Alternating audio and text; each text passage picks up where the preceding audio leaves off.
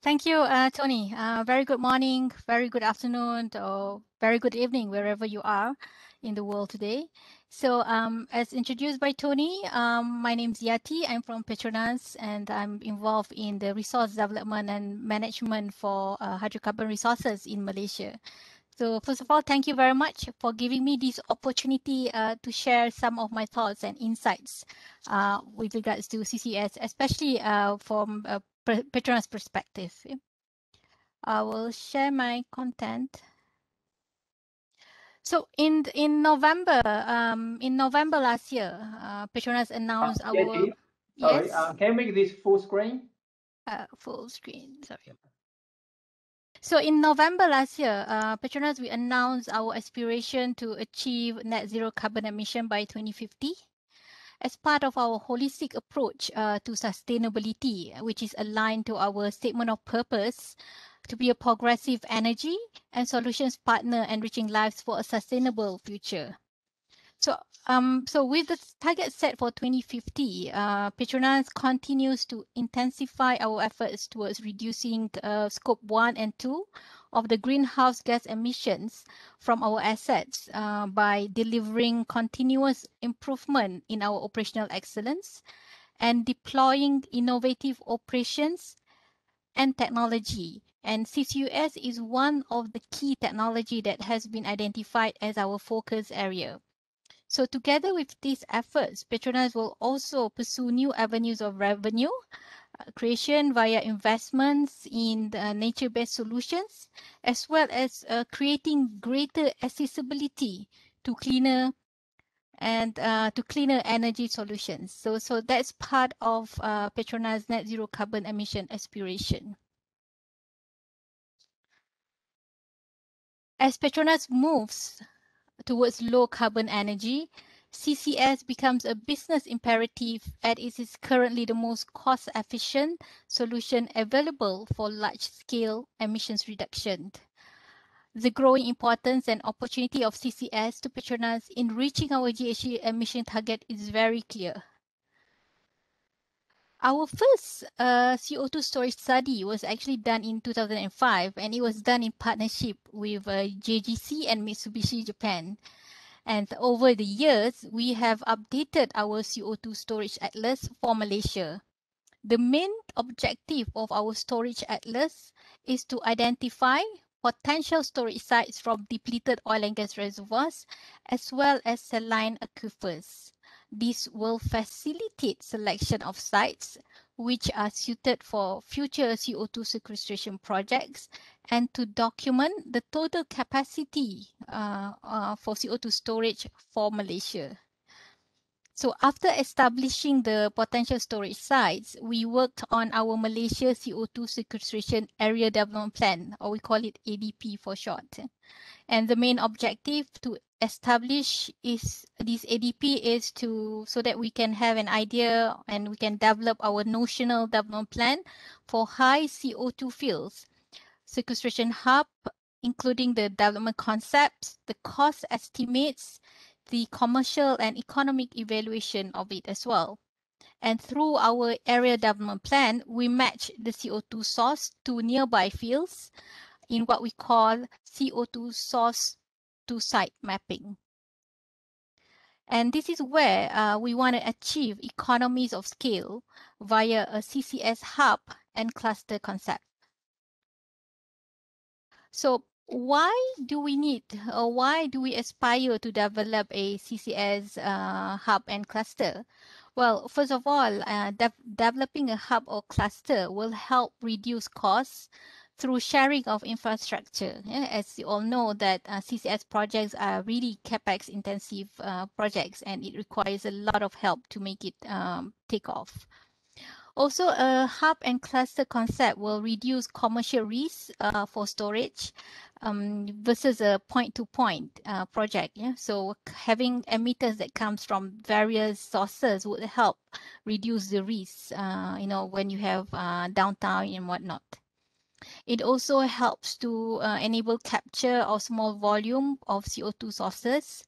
And finally, it will enable us to reach out to other regions where CCS in that regions do not have access to suitable local storage.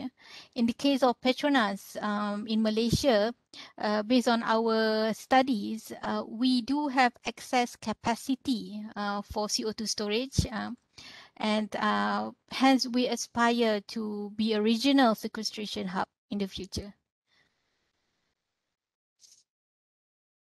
Our three focus areas in terms of amplifying value from CCS. Our first focus area is in terms of CO2 solutions for producing and new gas fields development, where we look at innovative and cost-effective capture, transport, storage, and utilization technologies to monetize our high CO2 fields.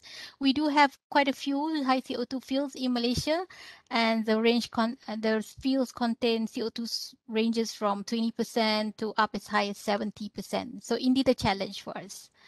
And this is where we look for to have collaboration, to have joint experience in active CCUS projects and also players in order to build our operational capabilities. Our second focus area for PETRONAS is to have CO2 storage as a new revenue stream for us. This we link to my earlier message where our aspiration is to establish integrated local or regional CCS hubs in Malaysia. Yeah, and this would require us to formulate attractive business as well as commercial models. The third area that we're focusing on is in terms of utilization, where we convert CO2 into reusable products. Yeah? And that would require us to understand the business case for utilization and the ability to scale up our products, and also to find potential market opportunities for these products. Yeah? So those are the three focus areas that currently PETRONAS is looking at in terms of amplifying our value from CCUS. So what does it take to ensure a successful implementation of CCS, including accelerating the deployment of CCS at scale? Yep.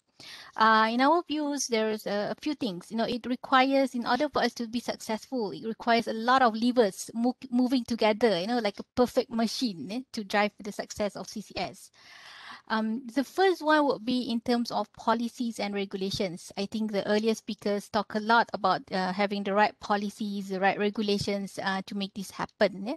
So examples of policies that is required is, strategic targets and commitments from the government, consistent carbon capture requirement, as well as having emissions performance in place. Yeah? In terms of regulation, some examples are having a CCS legal and regulations framework, long-term liabilities provisioned, and guidelines, example in terms of MMV, measurement, monitoring, and verification of the CCS projects. Yeah? So these are some of the examples of policies and regulations that must be in place.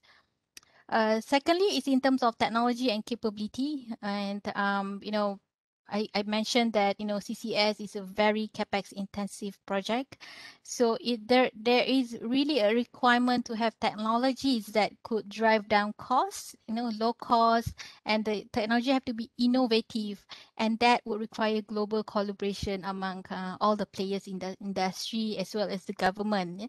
So really I think CCUS Asia Network is a very good example on how this is definitely a positive move to further accelerate and motivate deployment of CCS within Asia. And so we're really looking forward to that.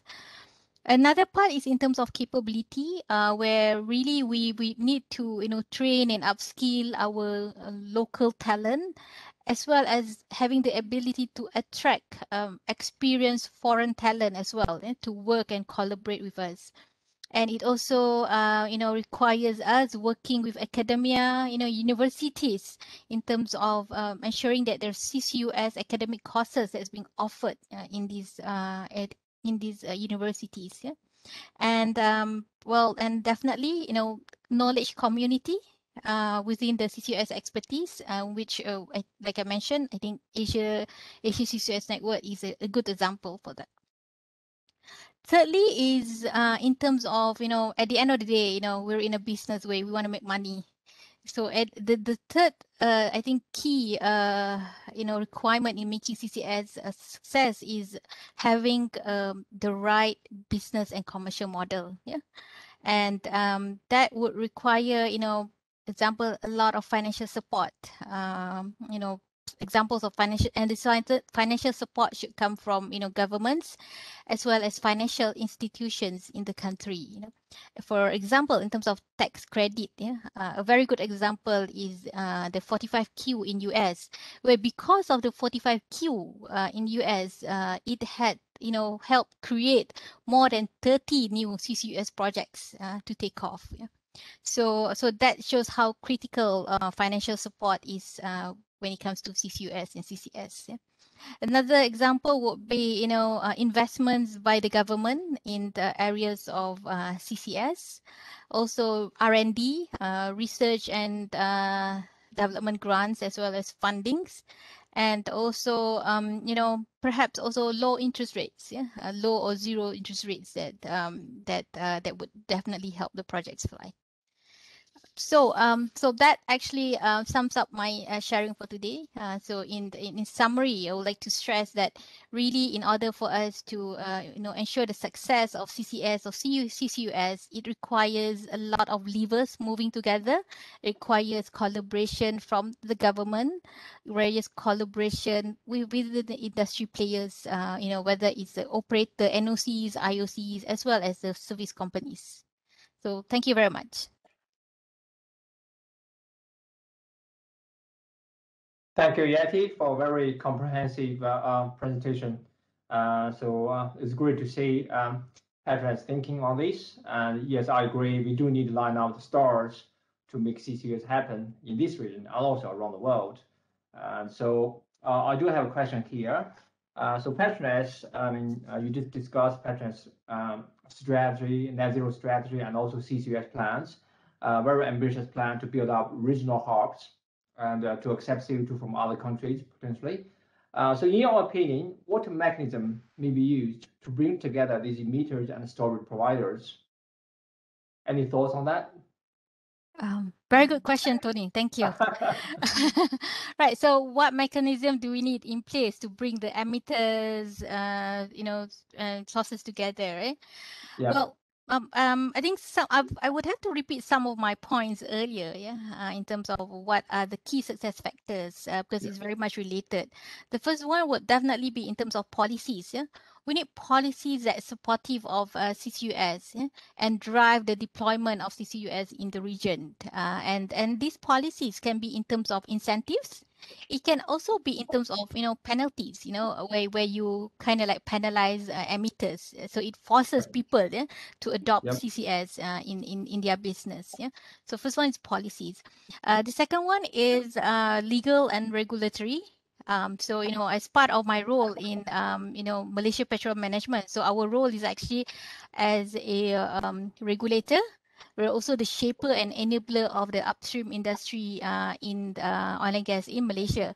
So we look a lot. We've looked a lot on the regulatories that's available. And for example, in Malaysia, we don't really have very clear specific laws on CCS yet to govern or facilitate the development of CCS. So that is something that we're currently working on.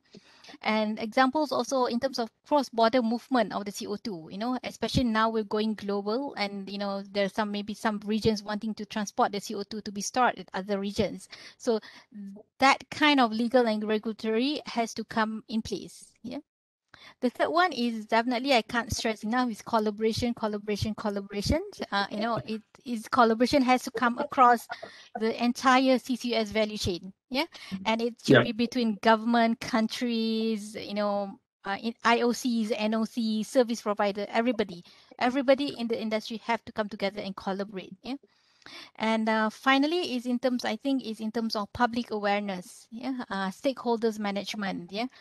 So I think maybe relatively in Asia, CCUS is something that's quite new, quite young compared to Europe or US. So we need to do a lot of this stakeholders management, public awareness, CCUS awareness, how it relates to climate change, to our ESG goals and whatnot. Yeah. So definitely a well-planned engagement with the community and also all the relevant stakeholders. So I think those are the 4 things that would be required, Tony. Thank you. Thank you very much. It is a challenging question, but I think you provided an excellent answer. Thank you, Tony.